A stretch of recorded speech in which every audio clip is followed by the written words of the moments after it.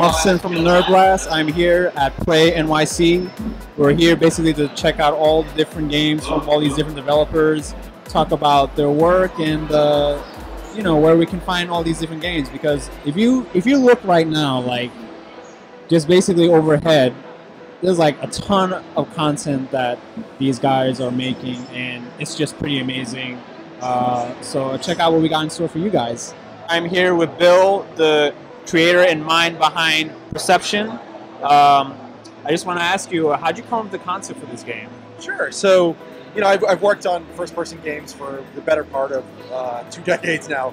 I worked on BioShock and SWAT 4, and, you know, they all had this common theme of, like, I'm playing as the same person, right? Like, they're different characters, but they're all 6'3", and, you know, perfect vision and perfect everything, you know. And so the idea of, I love horror, but the idea of playing a thriller where you maybe can't see, a blind person, right? And so I started to research echolocation, human echolocation, which is a real thing. And I really fell in love with the idea, and I thought it would be a great concept. And so we started to explore it more and more.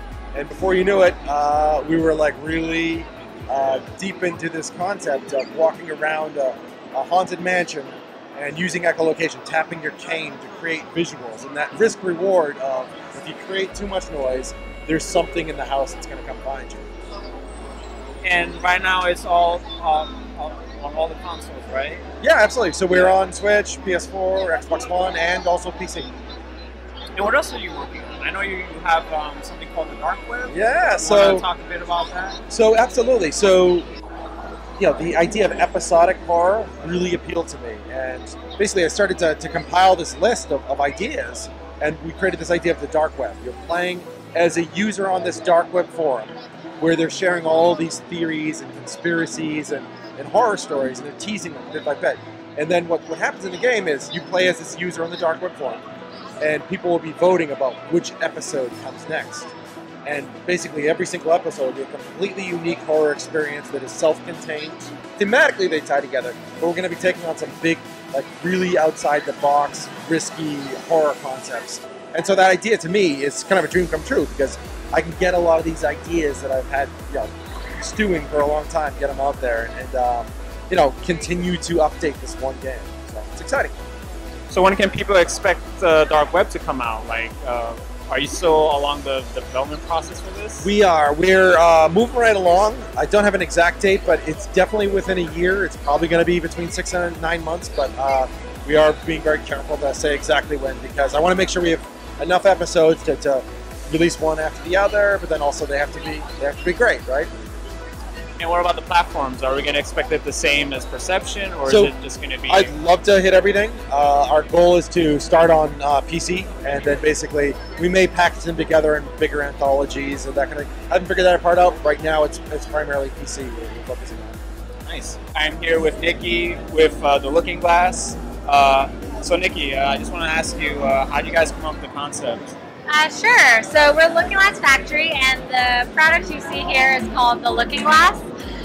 You know, we're a team of 20 based out of Brooklyn, Hong Kong, and we've been working on 3D and holographic displays for about 4 years now. This is like the 5th iteration of some of the things we've been doing. And yeah, the whole idea is we want to make displays that were meant so that you could experience 3D with no headgear. And how did you guys come up with like this whole concept of the game? And sure, yeah. The game and the console and the whole game engine behind it was added by the amazing Joseph White, who was also the creator of Pico 8. He made Boxatron 14 years ago, and when he made it, he really was hoping that one day a display would exist to complement his game. And so, you know, he's been focusing more on Pico 8 for the last like 12 years, but I think with this display, he's really excited about getting more and more content in, helping to build out the engine, and, you know, hopefully getting more people creating games in it, so getting more carts in it. So how can people find out more about the Looking Glass, and, you know, where they can find out more about the, you know, how to get the product? So yeah, we're running a Kickstarter right now. So you can go to look.glass /Play NYC. I'm here with Alex, the founder and creator of Space Felix. So tell me, how did you come up with the whole concept of this game? So I took a Unity course with Play NYC, VR course. The main concept was shooting guided rockets at spaceships, so you can control them with your gaze. And then after that, like I showed it at my first game expo. I got very good responses from it. So I felt I should keep developing it. And, you know, this is where it's gotten so far. And how far along has the development been going? So it's about a year that I've been working on it, about like half a year of actual work, and hoping to release it at the end of fall. Nice. Is there like a certain timeline that you're gonna start releasing? I keep get further and further. I'm hoping that I'm actually gonna release it at the end of fall.